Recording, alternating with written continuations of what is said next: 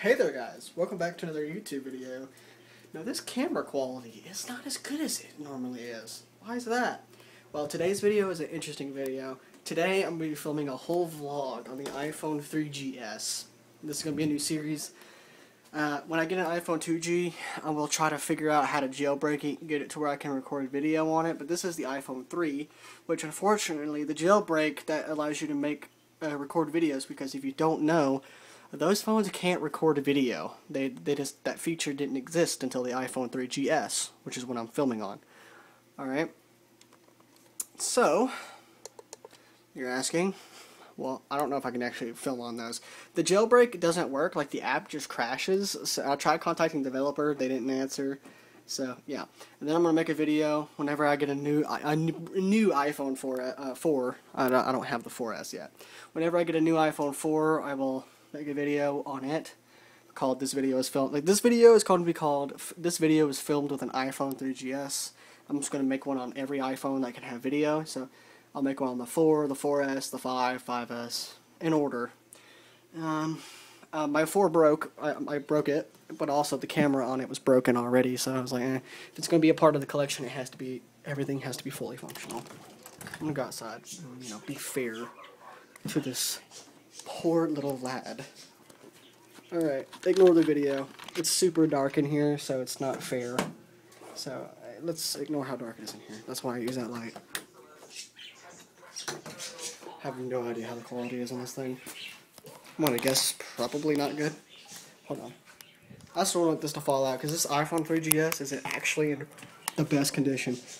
Like, the fact that I was able to get one of these in this good condition was, like, rare, considering the seller I got this from was sketchy. Like, the eBay account was brand new and there was no reviews, and so I was like, it's probably a scam.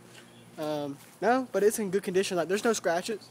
The back is like almost brand new, just hardly any scratches.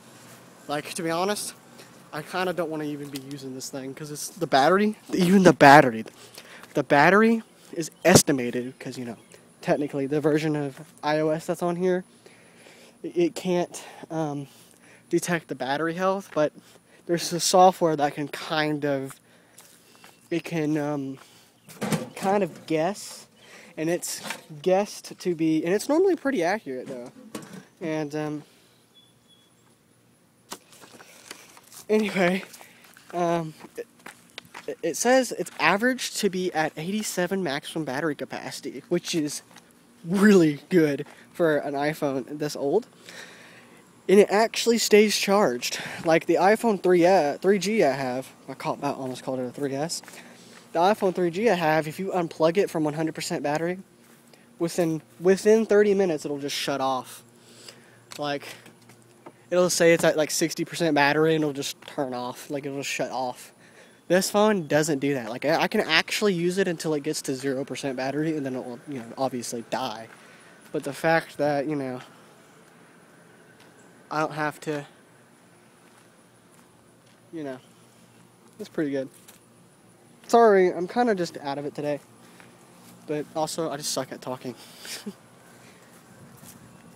Anyway, I'm outside during the day because I want to be as fair as possible, so the sensors that are in these phones are super tiny. So I'm going to be fair and make sure it have good lighting. But lighting is not about everything. Although it is a major thing in filmmaking, for sure. Lighting's important, otherwise the sensor just has no light.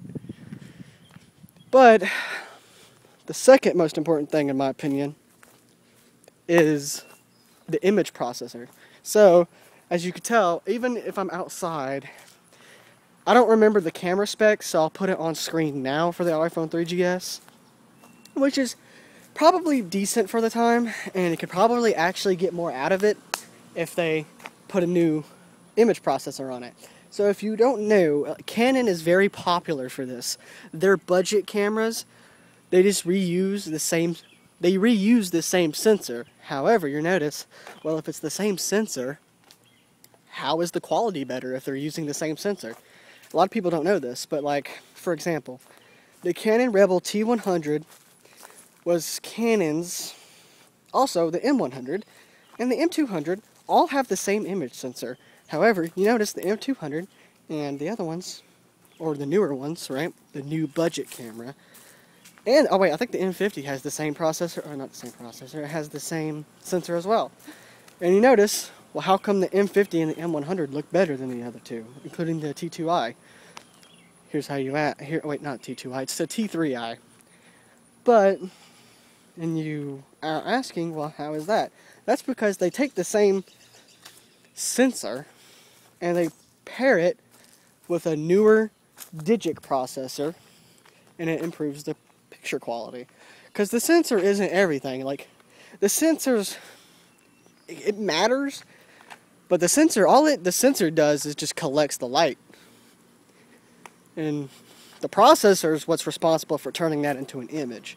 So, obviously, bigger the sensor, the more light you get, the better the picture quality.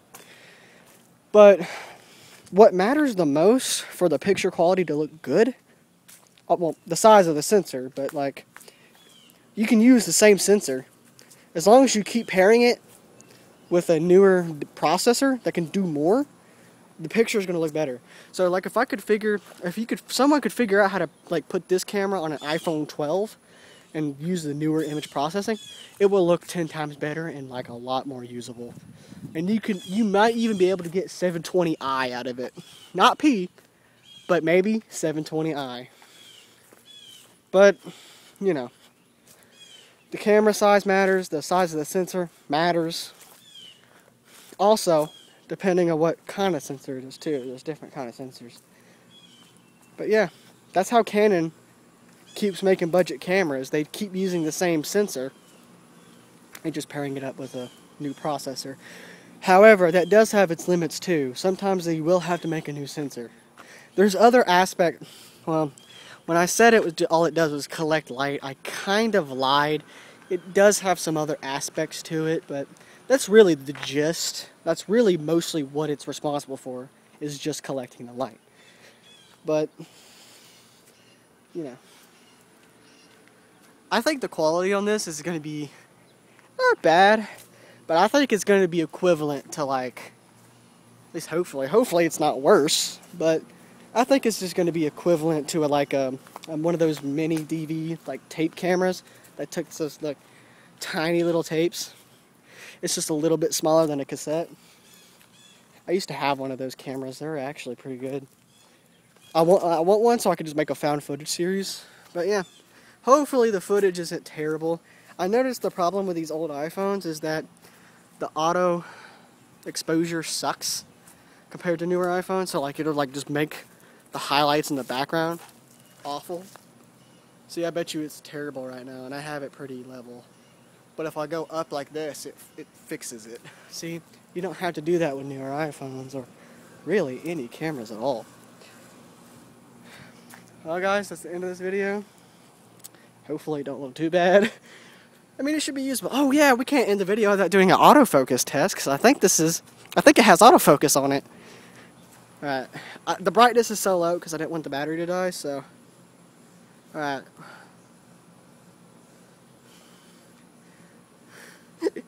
The auto exposure, bro. I'm just touching the screen. I don't know if it's actually focused or. Alright.